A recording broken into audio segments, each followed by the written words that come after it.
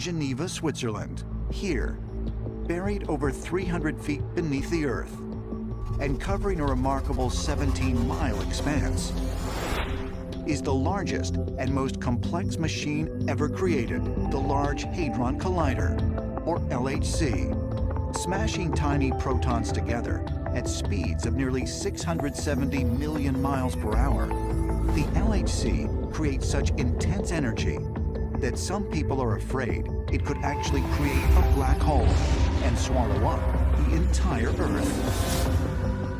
The Large Hadron Collider is a real triumph of human civilization. It's easily the most complicated and powerful device that the human beings have ever built. We are actually firing two protons into each other and having them collide with an enormous release of energy, recreating conditions in a very small area similar to the Big Bang in its very earliest instant. It is a bit like going back in time towards the Big Bang or the beginning of the universe, getting to points in the history of the universe where the energies were that high.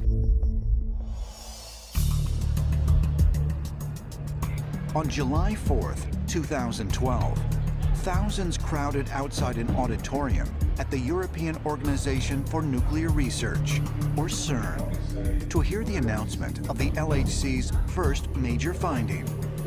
Streaming the event live across the world, scientists prepared to reveal a discovery that could solve a decades-old mystery about the nature of our universe. The atmosphere in the room was incredible. It was not like a normal physics symposium or seminar.